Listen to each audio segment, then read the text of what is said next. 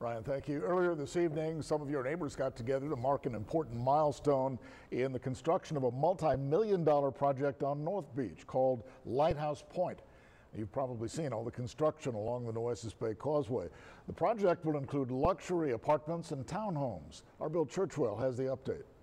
It's a beacon of possibilities for North Beach, one that resident Carrie Robertson Myers says will serve as a gateway to the entire city. Right at the base of the New Harbor Bridge, it's going to be something that people use as a landmark. We were given a closer look at that project during the ceremonial laying of the cornerstones. All said and done, the lighthouse will be 135 feet tall, making it the tallest lighthouse in Texas. Named after one of the developers, Lynn Frazier, the 2,000-ton structure, all made of old world European style stone, is part of a $24 million development called Lighthouse Point, a partnership between Frazier and Jeff Blackard of Blackard Global.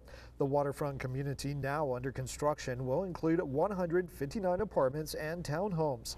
On one side of the lighthouse, a small chapel that can seat 50 people. On the other side, a planned restaurant. Working hard as we can, as fast as we can. Told people I've traveled all over the world for 18 years. I mean everywhere in the world, all the different continents and all.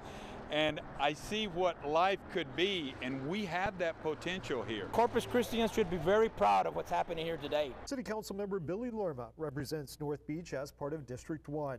He calls the project a new chapter for the area, but he is also asking folks to support the North Beach Canal idea, another project that could potentially bring even more development to North Beach.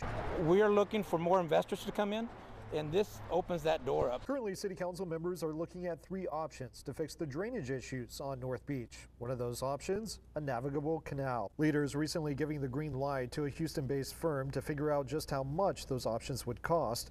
Those findings are expected to come back by May. If they get the canal done, that is gonna just blow this area up. And while this lighthouse might not be used to guide sailors at sea, it will serve as a way to guide people home to the shining city by the bay.